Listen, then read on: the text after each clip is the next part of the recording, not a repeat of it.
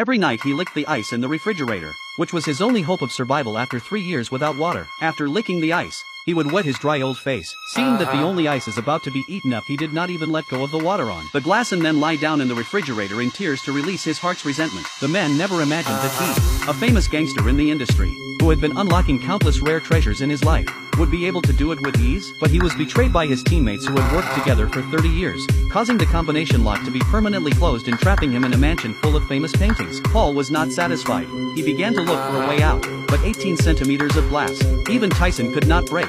So he began to bang on the wooden door to try to attract the attention of outsiders. At that moment, the wall display suddenly malfunctioned and the temperature reached 72 degrees. In a summer's day, Paul would have died of exhaustion in less than 5 hours. He slowly felt his way around the door, found a gap and stabbed himself in. Although the wooden door was made of sturdy materials, it was only a matter of time before the sharp dagger dug through.